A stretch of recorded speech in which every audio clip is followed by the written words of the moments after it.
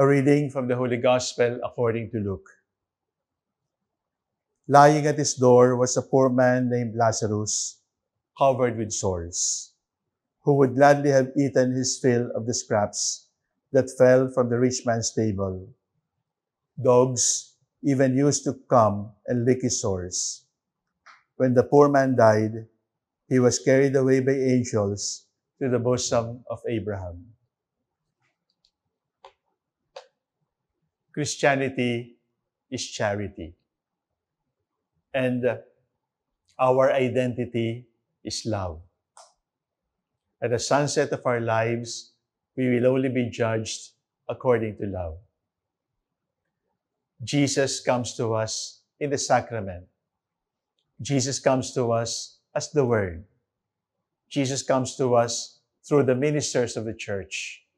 Jesus comes to us through this gathering, this assembly that we have.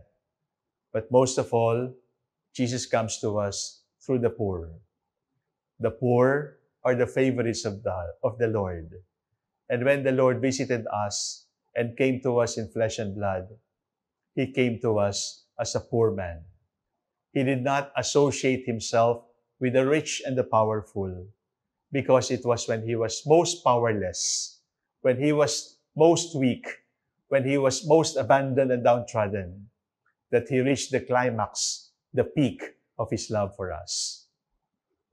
We will be judged according to love.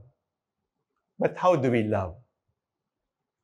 The traditional way of loving is by almsgiving, giving charitably.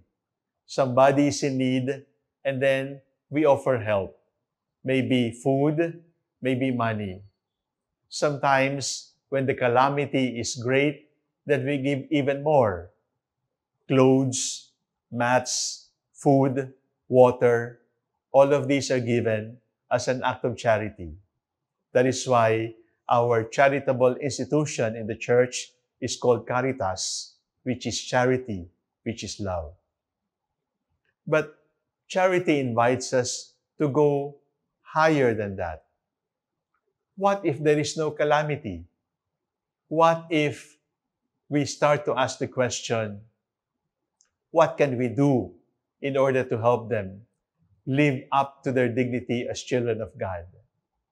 So, in the words of Pope Paul VI, the new name of peace is development. There can be no true peace without development.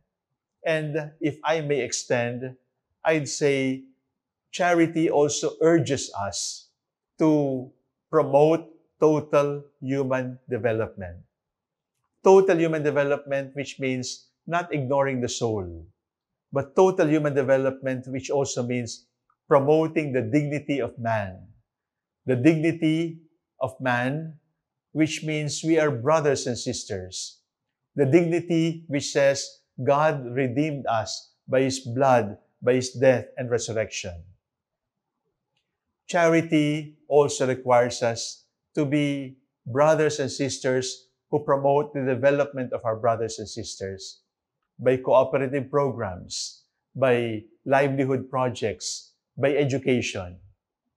But beyond development, there is still the higher goal, which is liberation. Because true love sets us free. True love, true charity, true caritas must be liberational. And it is time for us to ask the question, what can we do for the poor? But it is also good to ask the question, why are they poor? Because there are structures of sin. There are structures of abuse. There are structures that use people instead of loving them. And it is our duty, out of Christian charity, to dismantle those structures of sin that prevent human beings from living up to their dignity as children of God. When we were seminarians, we had an immersion program with a group of sisters working with farmers in a faraway village. And they lived with the community, prayed with the community, visited them.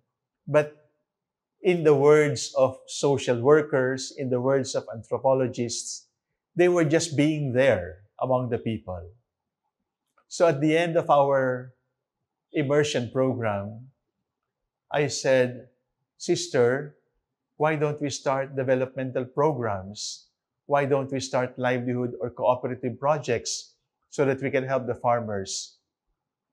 And I dropped a statement. Sister, we cannot preach to empty stomachs. And the sister looked at me tenderly, with great fondness, but also sternly. And she said to me, So, remember this. You can preach to empty stomachs if the stomach of the preacher is as empty as his parishioners. There lies the problem. We are not able to liberate our suffering brothers and sisters because our lives are too comfortable, our stomachs are so full, and our sleep is so convenient, and our rest is so available. We can preach to empty stomachs if the stomach of the preacher is as empty as his parishioners. The problem of the rich man was not that he did not do anything. It was that he was blind. He was blinded by his riches. Charity urges us. The charity of Christ urges us to help, but not only to help, to empower.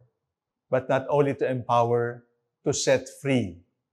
The Lord has come to set captives free. The Lord has come to set us free from the bondage of sin. And this mission has been entrusted to us. Brothers and sisters in Christ, at the sunset of our lives, we will be judged according to love. God bless you.